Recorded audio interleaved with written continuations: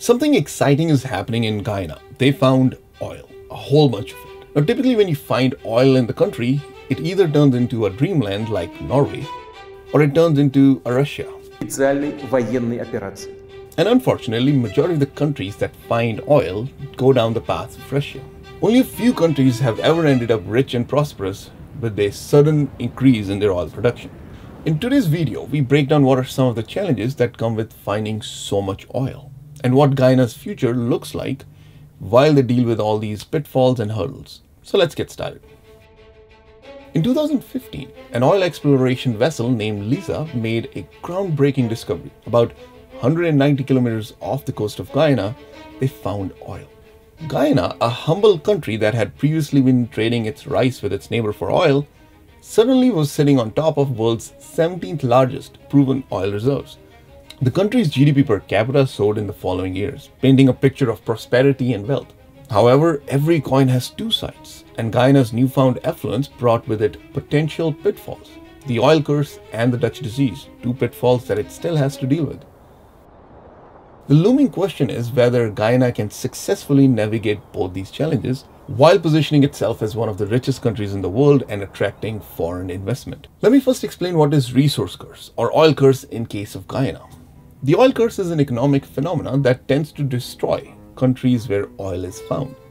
Putin's authoritarian leadership that started the Ukraine war, Iran funding a bunch of proxy conflicts in the Middle East, or black snow in Nigeria. What do they all have in common? All of these countries are experiencing the resource curse. This so-called curse typically manifests in three different ways.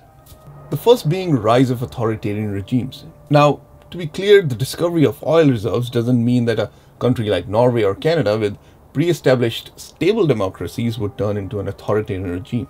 However, in monarchies or dictatorships, oil wealth definitely leads to power consolidation and nationalization of the resource, both of which give the supreme leader more money, and more money means even more power. For example, Saudi Arabia, which is a full monarchy with no publicly elected leaders in today's day and age, owes its existence to oil and the money that comes with it. The monarchy gets all its wealth from the oil production, and then a small portion of this money is used to finance welfare programs to keep any uprising in check. Second, oil discoveries lead to an increase in corruption. In many underdeveloped countries with weak government institutions, corruption has been noticed to increase due to oil. I mean, this story is as old as time itself.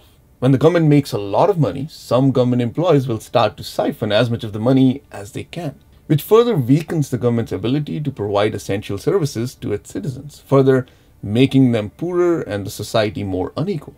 As the corruption goes up, the government officials and their friends and family make a lot of money.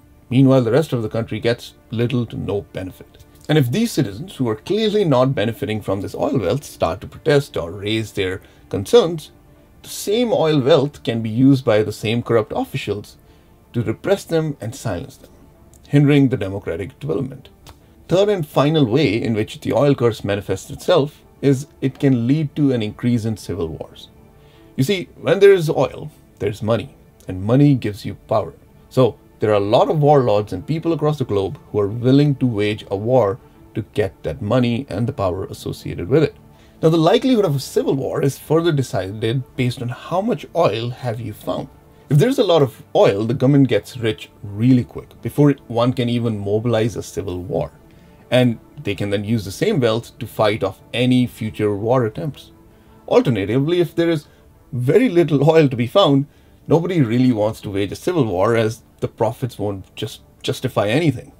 The problem arises when you have a medium amount of oil, as seen in the case of Nigeria, where after the discovery of oil in 1967, a civil war was sparked by two ethnic groups trying to compete for controlling the oil. Now that you better understand what the resource curse is, let's see how Guyana would fare against the curse. In order to understand how Guyana would deal with these potential pitfalls, we need to understand Guyana's history. Guyana is a former British colony and had an economy that relied on sugar plantations. These plantations were worked on by enslaved Africans and later by labor from India. Today, the population has about 40% people with Indian background and 30% with African descent. This gives the country a very unique and ethnically charged political system.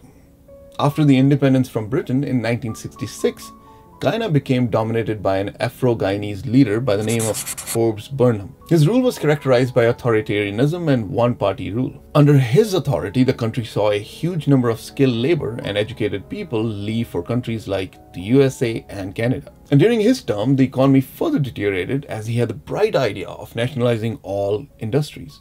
By mid-1980s, the government directly controlled about 4/5 of the entire economy. However, in 1985, Guyana experienced a stroke of luck when Forbes Burnham suffered a heart attack. With his death, the country slowly started its journey towards democracy and economic reforms. Since 1990s, the country has made progress on the democratic front. If you compare Guyana to its neighbor Venezuela, which is currently affected by the oil curse, and Canada, a very stable democracy, it becomes very clear that Guyana has become more democratic over the years. While the oil curse is just making things worse for Venezuela, things seem to be getting better in Guyana. Given the history of the nation with Burnham's authoritarian regime, it seems unlikely that the people of Guyana would let another Burnham into power, at least for now. Let's look at the next one. After Burnham's death, Guyana's economy was opened for international trade. State-owned enterprises, which were practically all the businesses, were privatized. Government spending on transportation and education was increased to promote business. As a result of these reforms, you can see that between the year 2005 and 2014, the GDP per capita slowly starts to increase. And this is way before oil was ever discovered. And this itself is a very, very positive sign. However, corruption is something the country has suffered with over the years. If you compare Guyana to its neighbor Venezuela and Canada, it becomes clear that the corruption might be a thing that causes the most issues. The situation is better than back in Burnham's days, but far from perfect. As the economy grows and more of the oil money starts to pour in, corruption is very, very likely to go up. And as far as the third manifestation of oil curse, that is, a war, is concerned, the threat is external rather than internal. Even though the country is very ethnically divided and has seen riots over the years, an internal civil war seems quite unlikely. Meanwhile, Venezuela, the neighbor that keeps coming up, has long claimed the Essequibo region, which constitutes about 2/3 of Guyana's territory. This territorial dispute dates back to the 19th century. Basically, the rest of the world believes Guyana looks the way it should. The Essequibo region should be part of Guyana. Apart from Venezuela, everyone agrees with it. So when the discovery of significant oil reserves happened in the year 2015, Venezuela all of a sudden had a refreshed interest in this region because they would give it even more oil as if it needs more oil. In the December of 2023, Venezuela held a referendum asking its people whether this region should become a state of Venezuela. Now, despite a very low number of people showing up for this referendum, the Venezuelan government declared that there was an overwhelming support for taking over this region forcefully. Given the fact that Venezuela is a dictatorship, it's hard to know which way this territorial war or claims might go. Now let's say Guyana is somehow able to navigate both corruption and this threat from Venezuela, it still has to deal with another pitfall that comes with the oil. It's called the Dutch disease. Let me explain what the Dutch disease is through an analogy. Think of an athlete who receives a massive sponsorship deal. Suddenly, this athlete has a lot of money and might just feel less motivated to train hard every day. After all, their financial needs are taken care of. This athlete might start spending a whole bunch of money on luxuries and enjoying a comfortable lifestyle at the expense of discipline and training. Similarly, with the Dutch disease, a country discovers a lucrative natural resource like oil, much like the sponsorship the athlete received. Now, as the nation sells this oil, the money flowing in starts to increase because everyone wants what they have, oil. However, this also makes the price of everything else produced in the country pricier, like manufactured goods or agricultural products. And as your export starts to get expensive on the global market will just move on to the next seller who sells the same product for cheaper, reducing the country's exports. Which means as the oil industry is producing all this wealth and is excelling, the rest of the industries within the economy start to lose. And this cycle leads the country to become overly reliant on this one single lucrative resource, much like the athlete became reliant on this sponsorship money.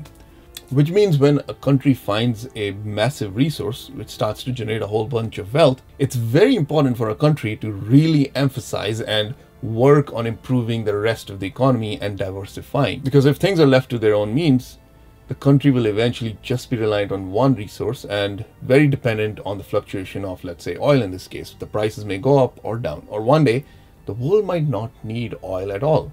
What's the long-term plan? The government has set up a sovereign wealth fund, much like Norway. The idea is to save some of the money generated from oil for its future use and generations. At the same time, the government has been investing in building new infrastructure like a gas-fired power plant, which would make electricity cheaper for businesses within the country. Money is also being spent on better road connectivity, and a deep water port is also being built. This should allow the businesses to move goods in and out, making the country better at business. While the oil boom has definitely increased the country's wealth and has propelled it towards a better future, it has also brought the pitfalls along with it of the oil curse or the Dutch disease. As Guyana navigates its way through these challenges, it remains to be seen how the country will utilize its newfound wealth for the benefit of its people. At the bottom of it all, a rising GDP per capita doesn't always depict the full picture. After all, what good is all the wealth if only the rich are getting richer? So yes, Guyana is on the path to become one of the richest countries in the world. Only time will tell who benefits from it. That's it for this video. I'll see you in 2 weeks' time. Till then, peace. Bye.